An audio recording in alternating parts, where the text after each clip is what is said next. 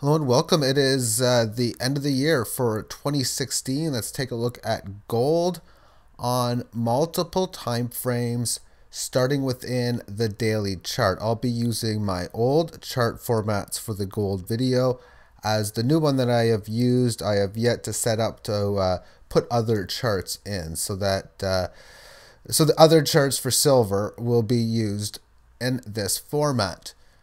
Looking at right in here, let's explain what happened here, because it's a very interesting pattern to say the least. It came from an area where it was going sideways, broke down below support, and then one leg lower, and then within that recovery stage it was consolidating well within the 18 average, and there's your break above resistance right in here. And after such, the correctionary phase came back down to this point, so resistance established.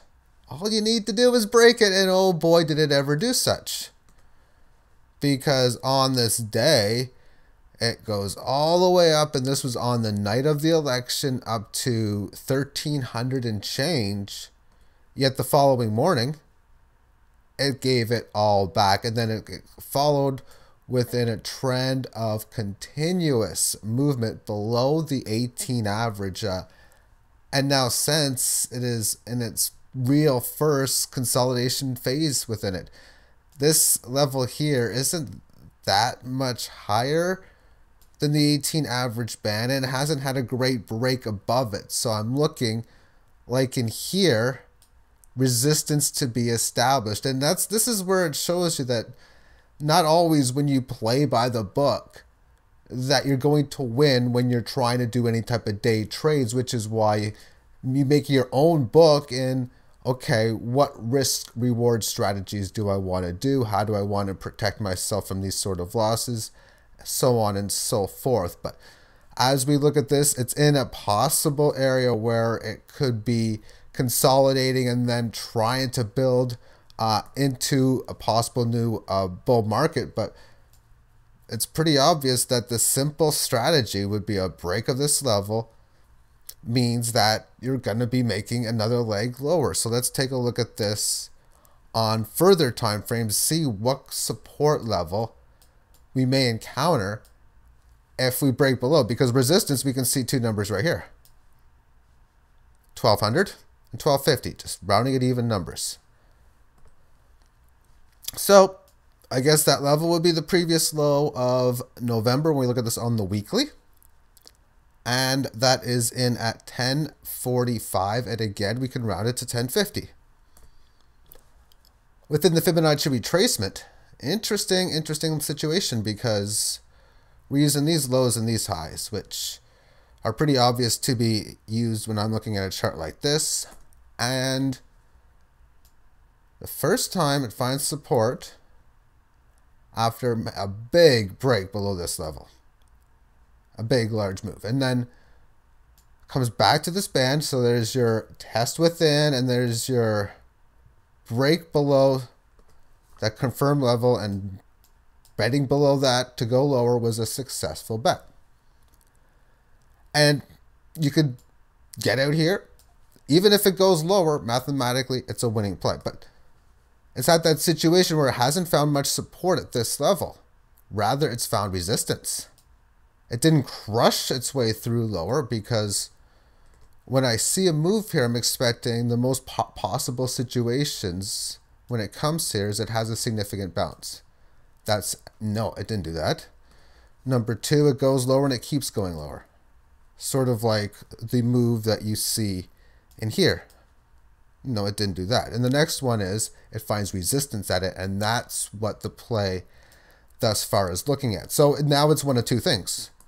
It's that finding resistance at it, breaking down below support, then we're going to be testing the lower area. Another one, failed breakdown. So really that's the two ones. And a failed breakdown means it eventually soon, without really retracing much below these levels, is going to go up into this area where it would eventually reach the band and neutralize, and then probably quickly after that get above it and establish resistance above the band. That's what I'd be expecting on the either or situation.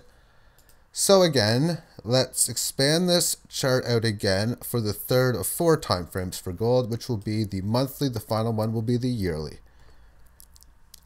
And let's take a look. This is going back to 2008 from the big lows of about 700. Let's do some rounding. And you can round this at 1900, 19 and a quarter. Maybe you can round it at 2000, but we'll go 19 and a quarter. And within this one here, this is the interesting part about Fibonacci fail, really, but it kind of is and it isn't. But if you're waiting to buy at this level, well, it didn't work. And this is a spot where usually it isn't that far off. If it's a pierce above, it's going to be like somewhere close to it, and that's a Fibonacci hit, I guess you would say, but I'll call that a Fibonacci fail. Either way, it's working in within this area that within the Fibonacci over the last, well, since 2012, 2013, it's been going sideways because you had the uptrend within this 18 average.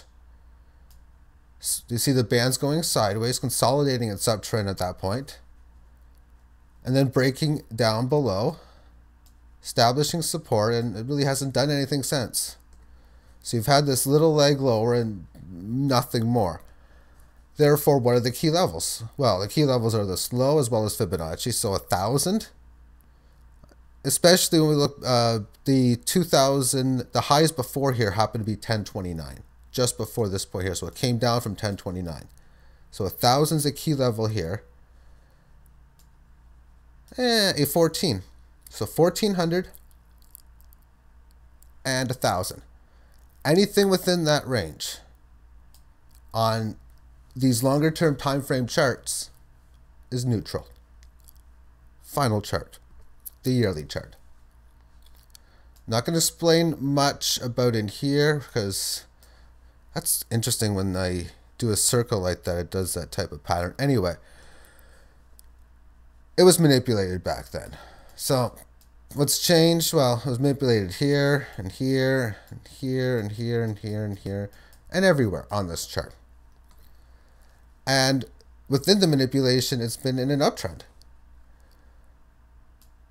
This situation in here, the reason for this uptrend or up move was they decided to make gold illegal. You're forced to bring it in, citizens, and shortly thereafter, oh, that $20 price, yeah, it's now 35. We got all the gold, but it's now 35. And now the market, now it trades on the market all of a sudden, and it instantly surges from 35 up to about a couple hundred. And at this point here, right at this top, it was like, okay, guys, you can now buy gold. We're sorry for making it illegal, but you can buy gold again. And then boom, they smash it down from like 200 down to like 100 to scare some people out.